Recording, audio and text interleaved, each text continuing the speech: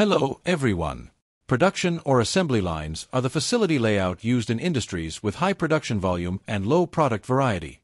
The main advantage of a product layout is its capacity to break down necessary work into a sequence of basic tasks that can be efficiently and regularly executed by either low-skilled laborers or specialized machinery.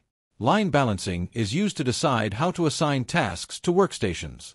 Line balancing aims to group tasks such that these groups have approximately equal time requirements so that the idle time along the production time is minimized. Consequently, the labor and equipment utilization is maximized. One of the concepts related to line balance is cycle time, defined as the maximum time allowed at each workstation to complete its tasks on a unit. The output rate of the production time is found on the cycle time.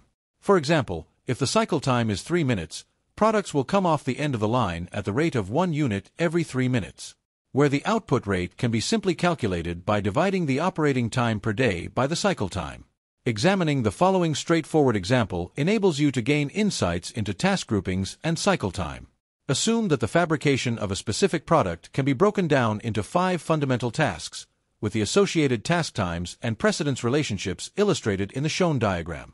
From this diagram, we can find the range of possible cycle times as it is governed by the task time. The minimum cycle time is equal to the longest task time, which is, in this example, 1 minute, while the maximum cycle time is equal to the sum of the task times, which is 0.1 plus 0.7 plus 1 plus 0.5 plus 0.2 is equal to 2.5 minutes. The minimum cycle time applies when there are 5 workstations, while the maximum cycle time applies when all tasks are performed at a single workstation. These cycle times are crucial as they define the potential output range for the production line, which can be calculated using the shown formula. The output rate equals the operating time per day divided by the cycle time. Assume that the line will operate for 8 hours per day. With a cycle time of 1 minute, the output would be 8 multiplied by 60. To convert hours to minutes, divided by 1 is equal to 480 units per day. With a cycle time of 2.5 minutes, the output would be 8 multiplied by 60 divided by 2.5 is equal to 192 units per day. Assuming that only one production line is deployed, the output selected for the line must be between 192 units per day and 480 units per day. Generally, the cycle time is determined by the desired output rate. First, a desired output rate is selected, then the cycle time is calculated. If the resulting cycle time does not fall within the minimum and maximum limits, the desired output rate must be adjusted. The cycle time can be calculated using the following equation. The cycle time equals the operating time per day divided by the desired output rate. For instance, let's assume the desired output rate is 480 units and the line operates 480 minutes per day. So, the necessary cycle time equals 480 divided by 480 is equal to 1 minute. To assign tasks or activities to workstations, we have to find the number of stations, which is a function of both the desired output rate and our ability to combine elemental tasks into workstations. Theoretically, the minimum number of stations necessary to provide a specified rate of output can be calculated using this equation.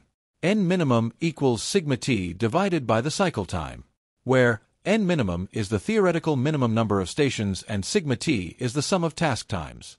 Suppose the desired output rate is a maximum of 480 units per day. This will require a cycle time of 1 minute. The minimum number of stations required to achieve this goal is N minimum equals 2.5 minutes divided by 1 minute equals 2.5 stations. Because 2.5 stations are not feasible, it is necessary to round up to 3 stations, because 2.5 is the minimum. Thus, the number of stations used will equal or exceed 3, depending on how successfully the tasks can be grouped into workstations. The precedence diagram is a handy tool for line balancing.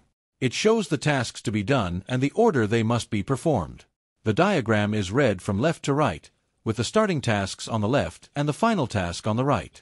For example, the shown diagram illustrates that task B can only start after task A is finished, and task D can only start after both tasks B and C are completed. The tasks in this diagram are the same ones we've been using. Let's look at how a line is balanced by assigning tasks to workstations. There are no guaranteed methods to find the perfect assignments, so managers use heuristic or intuitive rules to find good and sometimes optimal solutions. Here are 2 common line balancing heuristics used for illustration. The first is to assign tasks in order of most following tasks. while the second is to assign tasks in order of greatest positional weight.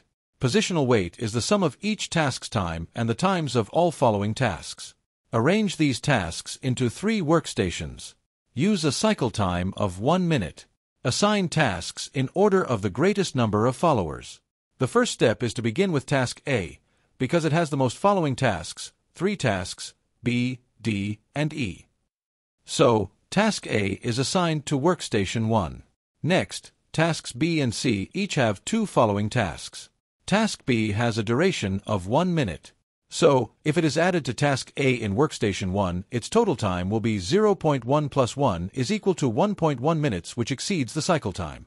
Consequently, assigning task B to workstation 1 is not feasible. For task C, if it is added to task A in workstation 1, its total time will be 0.1 plus 0.7 is equal to 0.8 minutes, which is less than the cycle time. Consequently, task C will fit in the time remaining at workstation 1, so assign task C to workstation 1. Task B now has the most followers, but it will not fit at workstation 1, so assign it to workstation 2. There is no time left at workstation 2 as task B's duration equals the cycle time, so we move on to workstation 3, assigning task D and task E to that workstation. This example has been intentionally simplified to demonstrate the basic procedure. Future examples will cover tie-breaking, constructing precedence diagrams, and the positional weight method. So, keep following us, stay tuned, and do not forget to subscribe to the channel and activate the alarm to be notified of the new videos. Thanks for watching. Your feedback is appreciated, so please comment on this video. And, if you like it, press like and share it. See you again.